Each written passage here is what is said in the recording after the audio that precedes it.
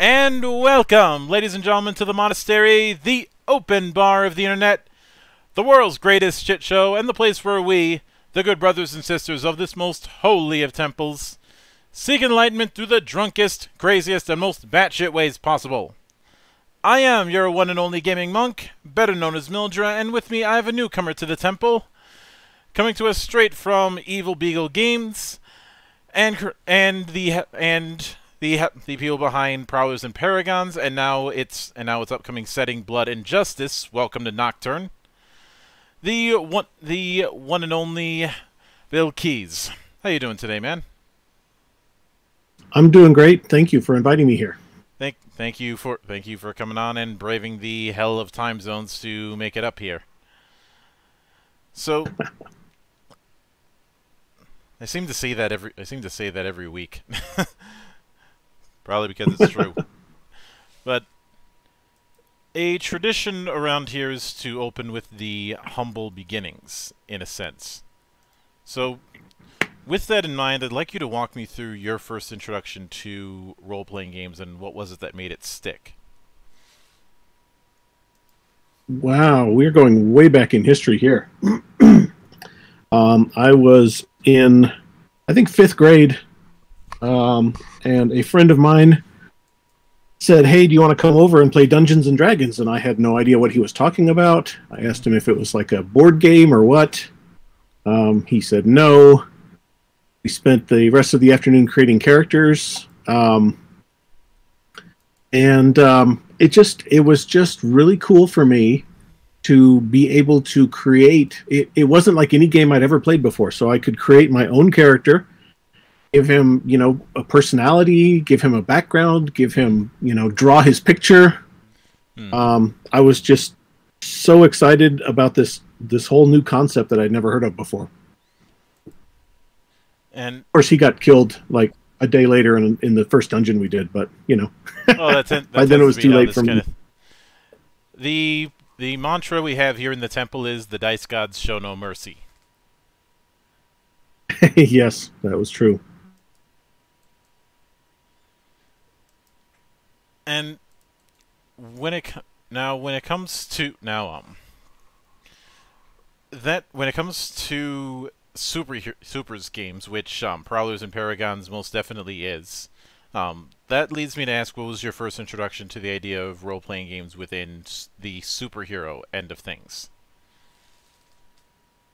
My first superhero role-playing game, like a lot of people of my generation, was Champions. I saw a copy of the box. Boy, that tells you how old I am, because it came in a box. Saw a copy of the box in a comic book store, and I begged my mother to get it for me. And eventually I begged her enough that she did, and I spent, I think that winter break, that Christmas break, just making characters, because the system was so different. Champions was not a roll system. You didn't roll up your characters. You actually you spent points to buy your powers and your statistics and things, which was a completely new experience for me. Yeah, I can definitely see that, because I've even to this day I've seen people jump into a more supers apropos game, especially with the popularity of the MCU and the like, and then have a deer in the headlights look when they realize that that there's not a class that they can really build around. Right. And it makes your characters more Oh, I'm sorry. I was just gonna say it's one of those unfortunate pitfalls that I don't think a supers game is ever going to truly get fully around or fully past. Like, it's always going to be there in some form or another. Yeah, you really have to walk into a superhero game kind of already knowing the type of character you want to play, because otherwise you can get analysis paralysis, and you just have so many options. There's so many cool powers and so many abilities and so many things you can do. If you don't have a pretty firm grasp on how you want to do it, then it can be really overwhelming. Yeah. Now, when it comes to when it came to the creation of Prowlers and Paragons. Was that just the case of everybody in your group constantly house ruling champions or its equivalent and deciding, why don't we just do it? Why don't we just do it ourselves? Or was there a different path?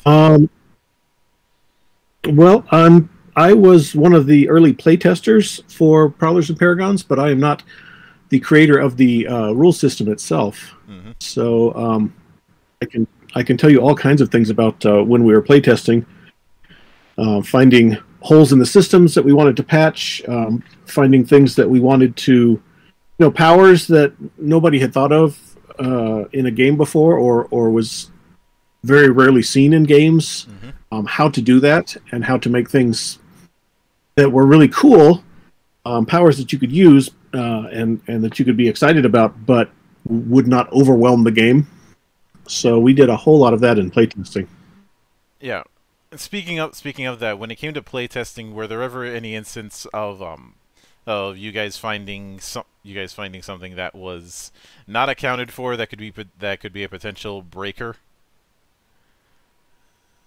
Yeah, I'll tell you fairly early on. One of our playtesters he created a character that was a duplicator. Somebody who could create multiple versions of himself. Yeah, multiple man. Like Madrox the Multiple Man from Marvel, or like Duplicate from Invincible. Mm-hmm. And we found out that was incredibly overpowering at first, because if you have a full-powered character, then that's one thing. But if you've got 10 full-powered characters on the board at a time, wow, you really dominated the battlefield. So we worked around and we found some solutions to that, and I think the power is extremely balanced now. It really works well. Yeah, yeah. That's one of those things that I feel like one phrase that should never be said by any designer is, "It seemed like a good idea at the time."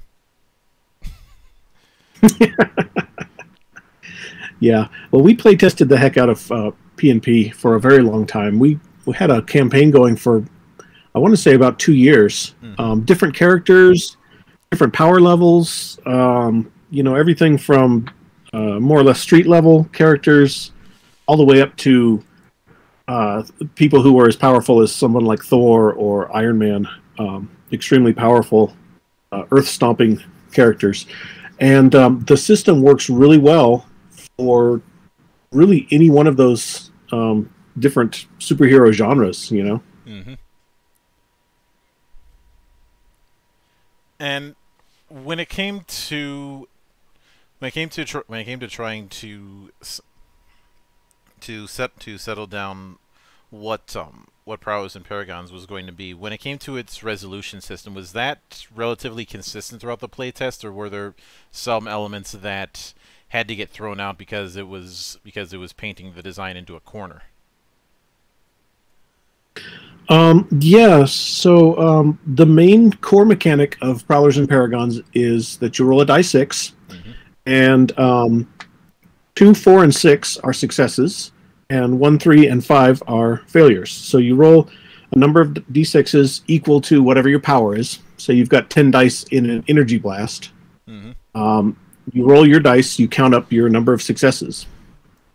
Early on, we were thinking that maybe if you roll a 6, something really cool should happen. So we were thinking, well, how about if your dice explode and you get to re-roll every time you roll a 6? And that didn't really work so well. So we eventually settled on a 6 is now counted as 2 successes. So mm-hmm. 2 or 4 is 1 success, 6 is 2 successes. And it works really, really well. Mm-hmm. It really makes you feel powerful. If you get a good roll, when you get a good roll, we were playing in a game about 2 weeks ago, a superhero game, and somebody rolled 10 dice and ended up getting, I think, 15 successes just because he rolled a lot of 6s in that. And man, the whole table just exploded. Everybody was cheering and yelling, and it was just really, really cool when it happened. Now,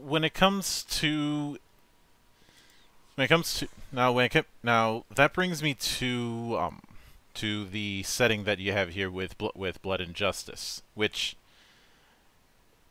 given that it's described as vigilante action, would it be fair of me to say that you're trying to go for more of a Iron Age kind of approach? That is exactly what I'm doing. I'm definitely going for that the feel of a late 80s or 90s style comic books, kind of the Image era of comic books. That is definitely what I'm going for. Yeah. And given that an obvious question that I have to ask, especially since over the years some people have looked at that particular era less fondly, is, to you, what's the appeal with that particular era in comics? That is a really great question, and you're right. There are a lot of people who kind of look back, look askance at that era. I think that there was a lot of things that were sort of overdone, and it got tiresome after a while. You know, when every single superhero was carrying a katana and a giant gun. You know, there was a Fantastic Four comic book where the Thing was walking around with guns. It just didn't make sense. You know, people were like, well, you're just jumping on the bandwagon, and that doesn't make any sense to have a character who's super strong and made of stone and carrying a gun. Why would he have to do that? So, yeah, there is a lot of, I don't know, kind of weirdness that went on at that time where everybody was just jumping on the bandwagon. But for me, there's a lot of junk that came out of that era, but there's a lot of really great stuff that came out of that era as well.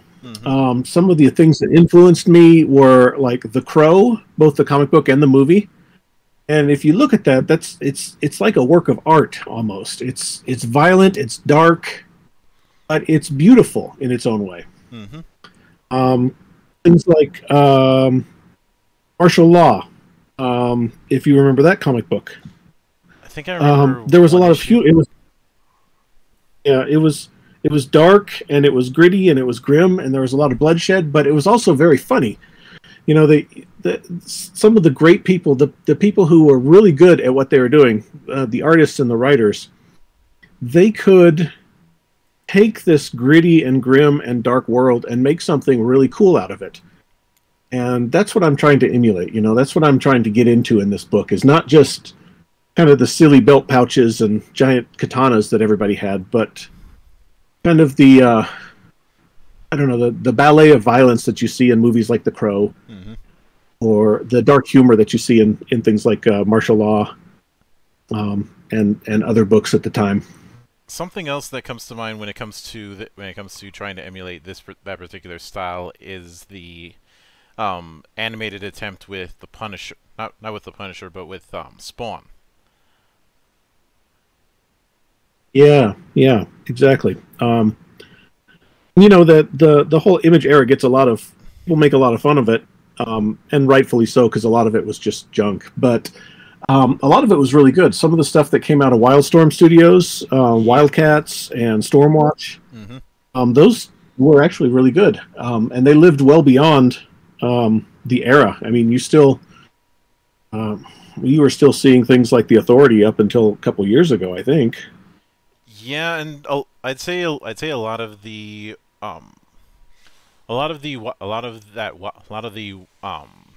cast under the Wildstorm banner when Wildstorm was handed over to DC, still see their fair share of use from time to time. Of course, the thing that was ironic when it came to Wildstorm is another label that was operating alongside it, America's Best Comics, which was run by Alan Moore. And things got very awkward when Jim Lee, who owned Wildstorm, sold it to DC, because there is no love lost between DC and Alan Moore. Right, yes. And yeah, that was that was weird. The funny thing is, he basically had an attitude throughout the whole thing of, I'm going to be professional about this, even though I wouldn't piss on you if your hair was on fire. Just stay out of my way.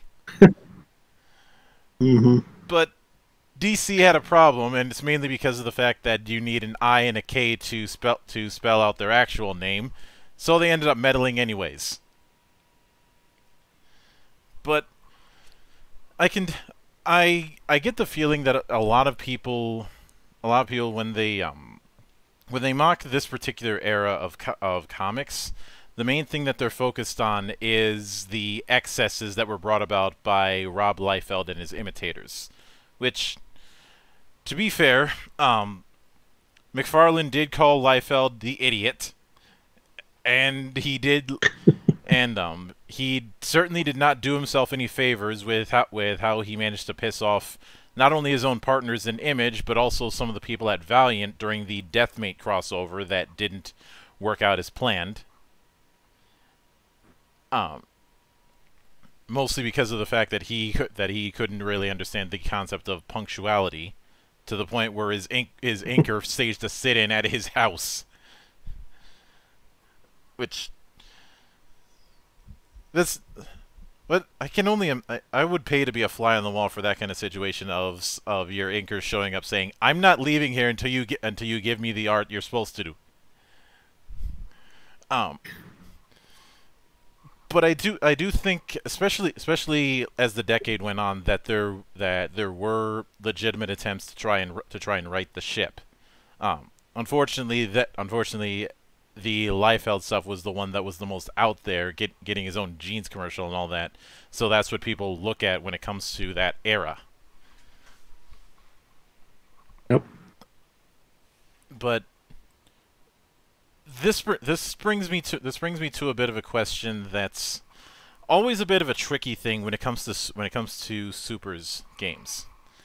I found that as a campaign goes on and you end up giving experience that can be used to increase powers, skills, and whatnot, it gets trickier and trickier with a lot of games to try and maintain that street level feel.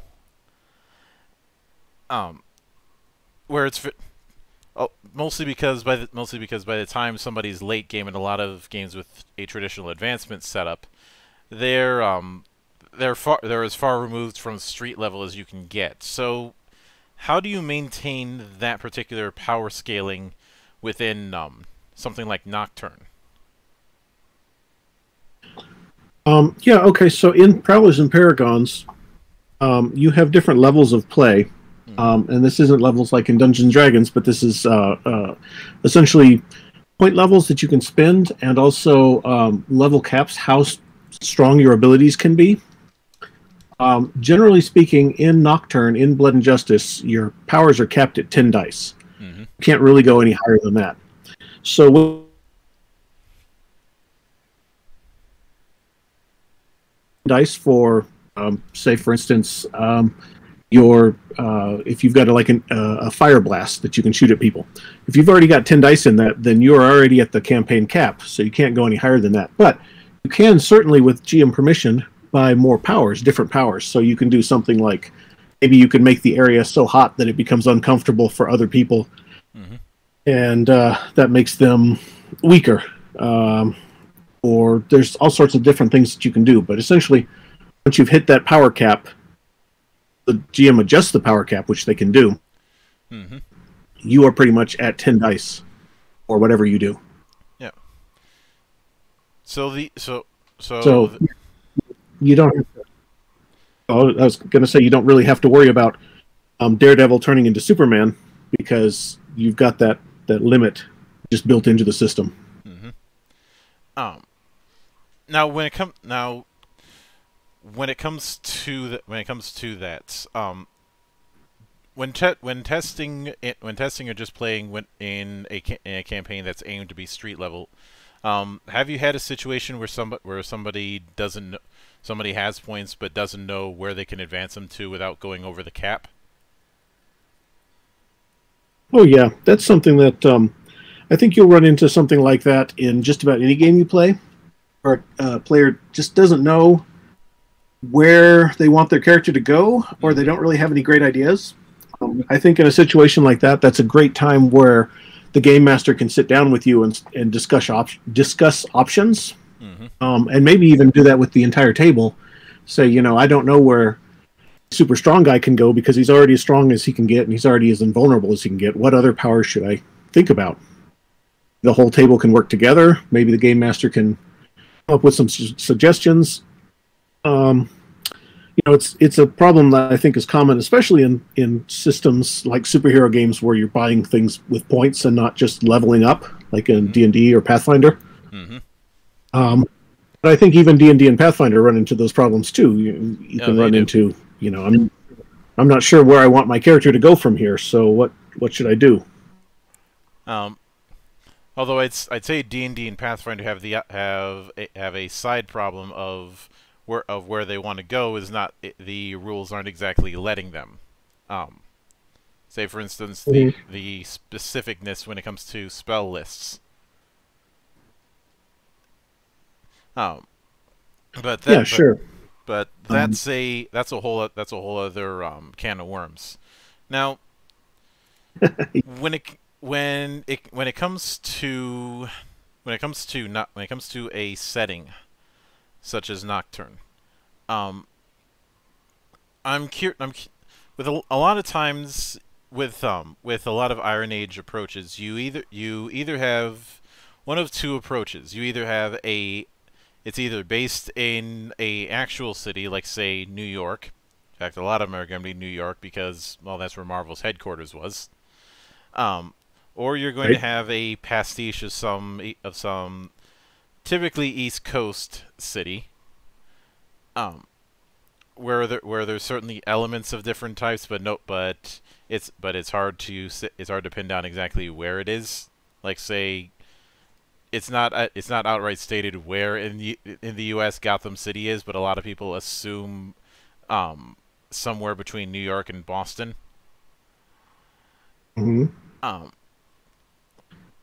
Is Nocturne in that kind of pastiche motif where there's elements of known cities, but it's not trying to be any specific city?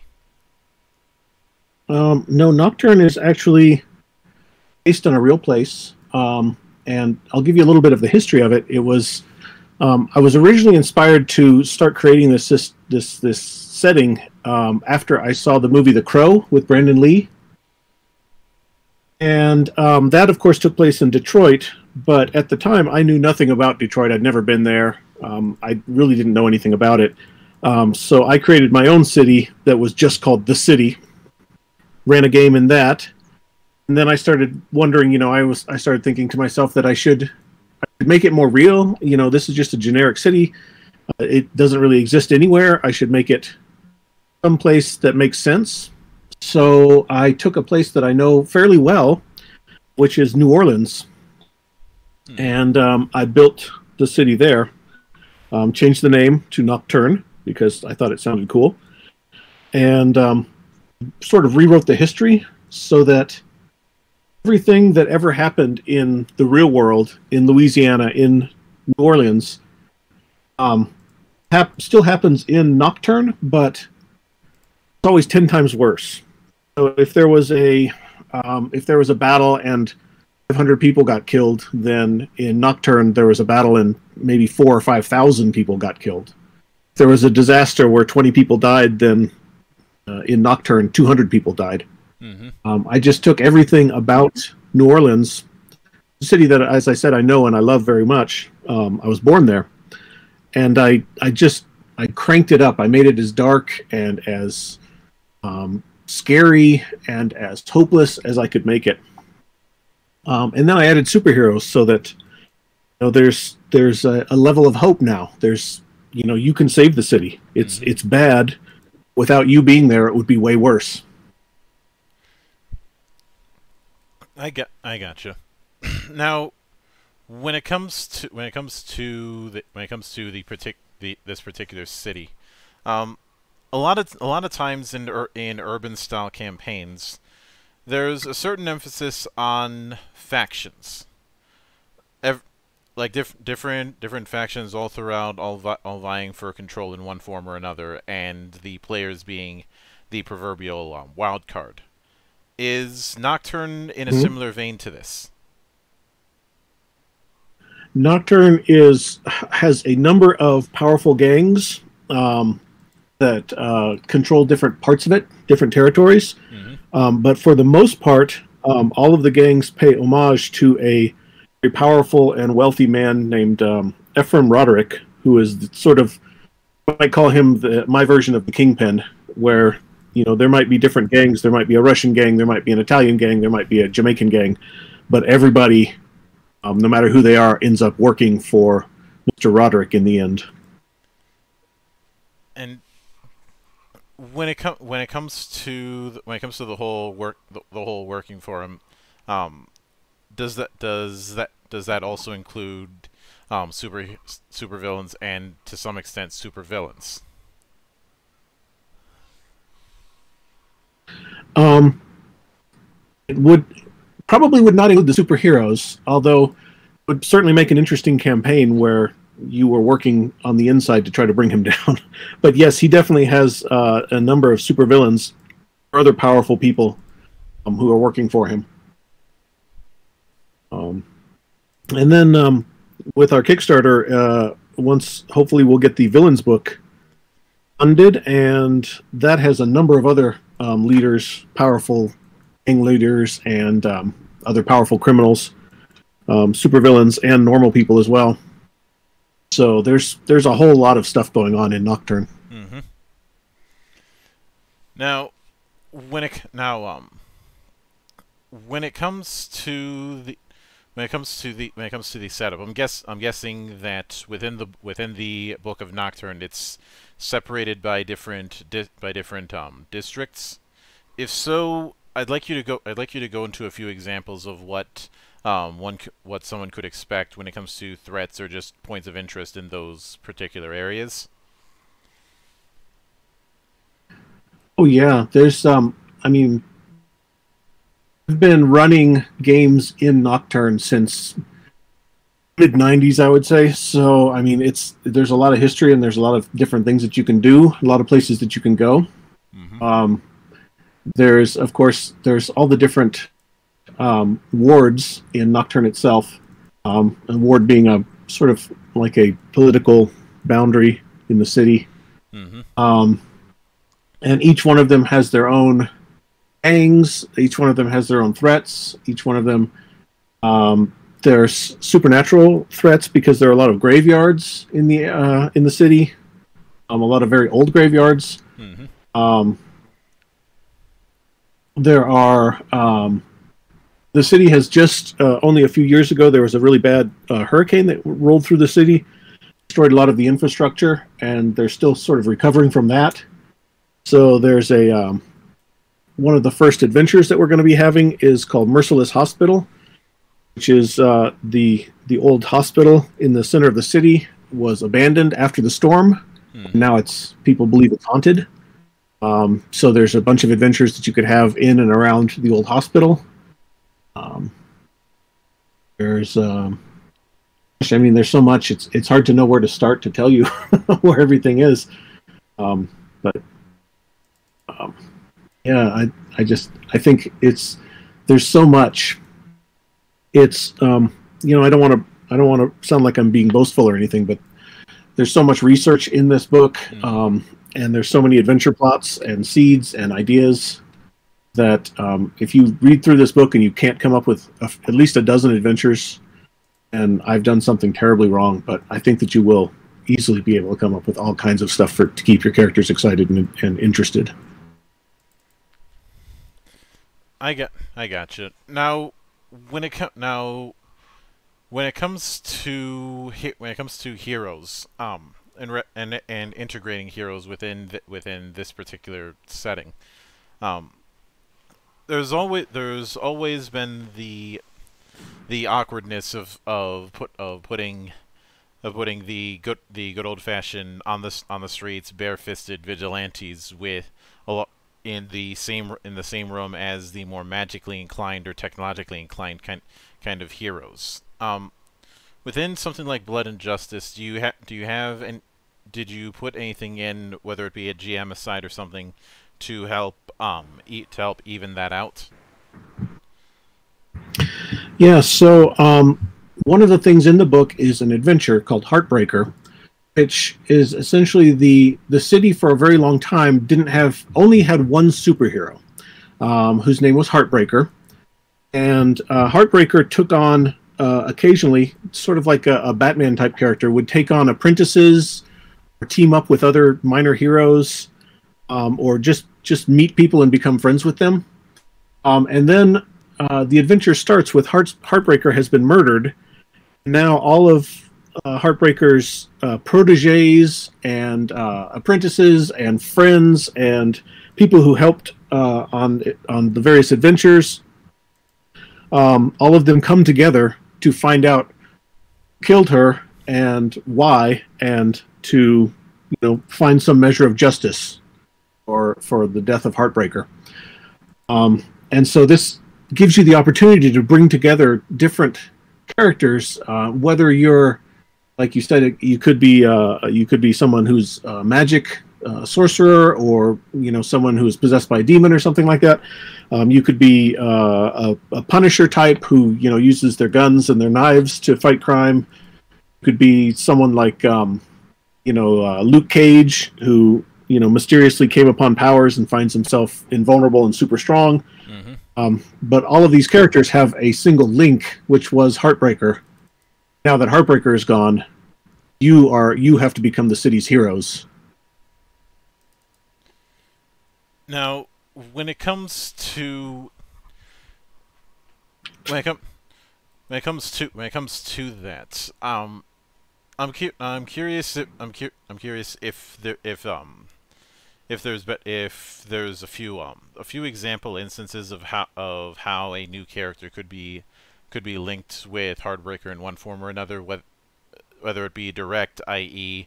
they were one of Heartbreaker's students, or B, something a little bit more distant.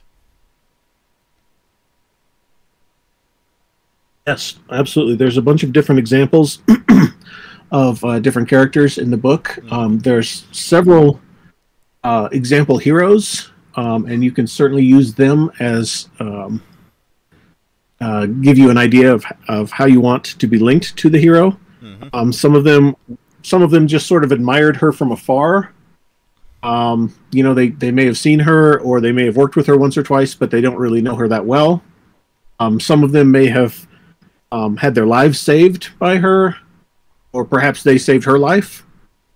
Some of them could be her proteges, people who she actually took under her wing to train. There's one character who is actually kind of a rival. They didn't really get along, but he still respected her greatly. So when someone killed her, he's like, I will not stand for this. I didn't like her, but I don't want her dead. So there's all kinds of different options. Now, with a lot of setting books, they will still have their own additions to the sandbox. And one of the things that's mentioned on the Kickstarter page that I'm curious about is what's referred to as the gritty combat rules. How significantly does that change how combat normally works in P&P? It adds a few different things. One thing in Powers and Paragons, generally speaking, it's really, really hard for a superhero to be killed. If you're reading a Spider-Man comic book or a Captain America comic book, you don't expect them to die. Things could get pretty grim, things could be pretty tight for them, but they're going to survive somehow. With the gritty combat rules, that is not a guarantee. Characters can be killed if they're not careful. And that's just one example. There's other things where if you're badly injured, you can't just bounce back and you're fine the next day. You have to take time to recover, or else it can leave you with some debilitating injuries. So it basically makes combat a little bit more dangerous. It makes you want to think once or twice before you get into a fight, especially a fight that you're not sure if you can win or not. Because, even if you don't die, you could still be laid up a hospital bed or in a clinic for days afterwards. Mm-hmm. Now, it's mentioned it. Now, when it comes to the mentioning about what powers, perks, and flaws are appropriate, is it a case where there's a short list of those things from the core book and what would be appropriate and what wouldn't, or is it more of a general guideline advice kind of thing? For the most part, it's a list of different powers and stuff. Certain things that just wouldn't really fit in with an Iron Age game, and it's things like space flight. You know, generally speaking, you're not going to find a character in a Punisher comic book who's can travel from planet to planet. But I do also offer a few other few optional ways of doing some of the powers. So there's a power in Foretellers and Paragons called Hard to Kill, which is usually only like a 1-point power because in most superhero games you're not going to have to worry about being killed. On Foretellers and Paragons, since being killed is a real fear that you have to worry about, Hard to Kill is costs a little bit more. Just as an example. Also have a few new flaws in the game, the things that would fit in with a Iron Age game. Probably wouldn't fit in with more of a 4-color type game. Things like there's a flaw called Terminal Illness, where at some point during the game, sort of randomly, your character will eventually die. He might have a terminal disease. There might be something going on with him. It might be like the Crow, where at the end of the Crow's, once he had finished seeking vengeance on the people who had murdered him and his fiancée, his new life was over. He wasn't going to stick around for any time after that. So there's I think I added a few cool things to the system. Yeah. Now, I'd also seen that you have 8 templates that you're putting into this book. When it comes to those particular templates, were there any that were harder to nail down at first than others, or was it relatively easy to nail down what each of them would do without stepping on anyone else's toes? No, it was actually fairly easy. I mean, once I came up with the different concepts, and they are, I've got different concepts like there's a gunslinger. So if you want to play a character like the Punisher, then there's a template where you can kind of take a look at this, and this is how you might want to build your character. There's another template that's the ninja. So if you want to play, someone who's like Elektra, then you've got an option for doing that. There's a heroic vampire template. So if you want to play someone like a good guy version of Lestat, then that's an option. I was going to say Morbius, but and that's each of them. Oh yeah, sure, like Morbius, the living vampire. Yeah, sure. Yeah, so there's these different options, and there's a little. I mean, some of them have a little bit of overlap, but for the most part, they're all unique. And the characters they give you some options so that you can say, well, I want to play this heroic vampire, but I want him to be a little bit different because he does this instead of that. You can modify these templates pretty easily. Now, when it came to the random adventure generator, how did that come about to get added into the book? Was it something that you had been tooling around with at your own table, or was there a different path? So what's kind of funny about the random adventure generator is that for most of my gaming career, I hated the idea of random adventure generators. Like, I would see them in books and I would say, there's no way I would ever use this. This is terrible. I don't like this. But when I was writing this one up, it just occurred to me that you could make a fairly simple adventure just a couple of rolls, and could make it more complex by adding more rolls. And eventually I came up with this idea where you're basically on this, have a number of different charts, and you essentially just roll 8 times, once on each of these different charts.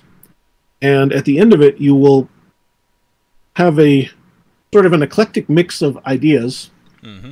And each one of these ideas is usually just 1 or 2 words. And from there, you can build a whole adventure out of it. And I gave several examples in the book. I gave, I think, four different examples of just where I just sat there with my word processor open and a die 6 in my hand, and I just rolled on these charts, and I said, okay, here's what I got. You know, I rolled once for the hook, and I got a mystery, and I rolled the second time for the location, and I got a swamp, and I rolled the third time for the goal, so on and so forth. And then I sat down and I said, okay, well, how do I build an adventure out of this? And I actually wrote examples of these different completely random rolls that I made. And I think I came up with several kind of cool little short adventures.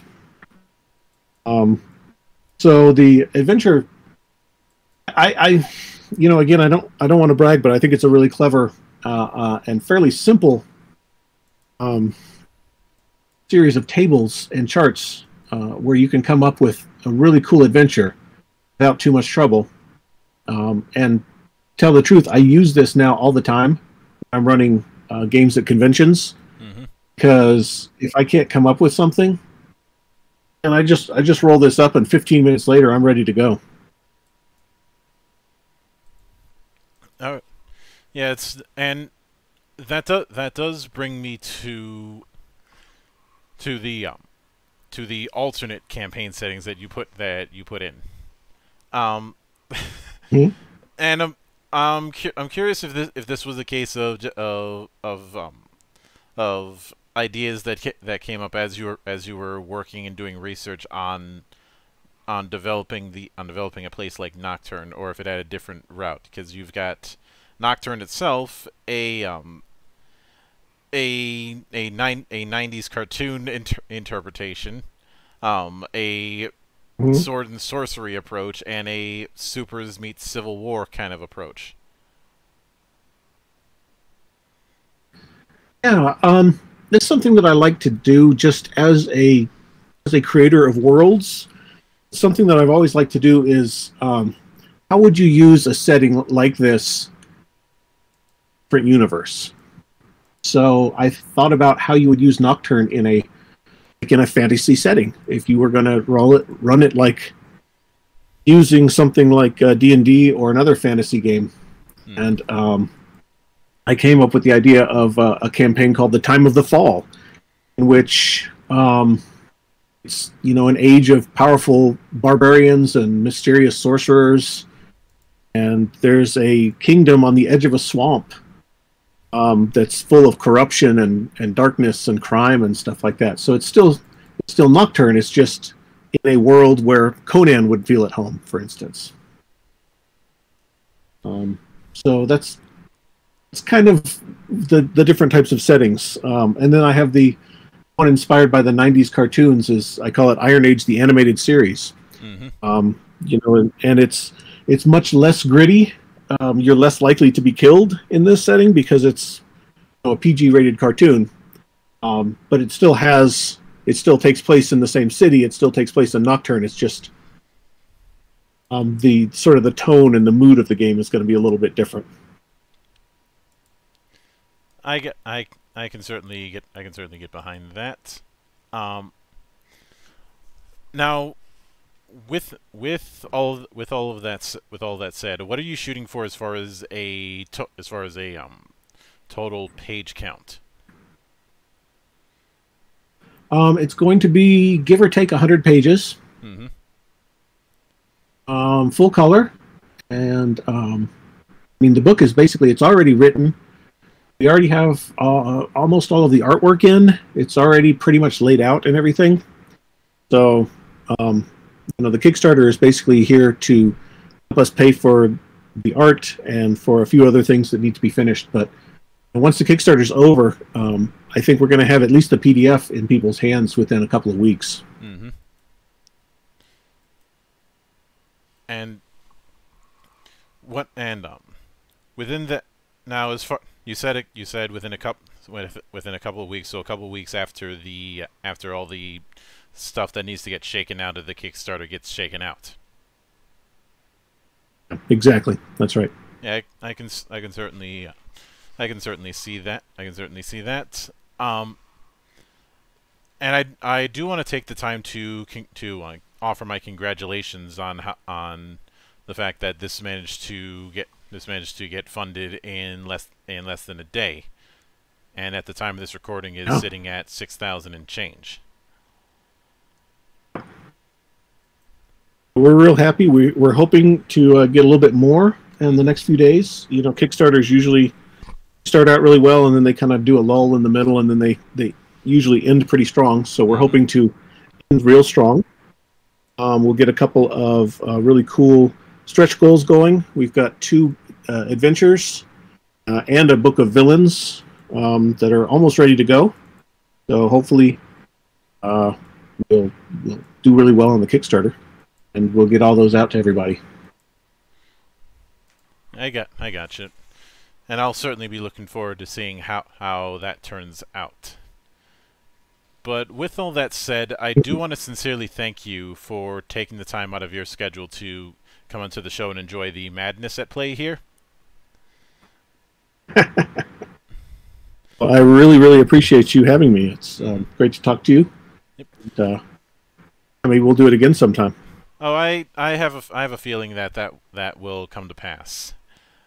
And of course, anytime you see fit to return, the door is always open.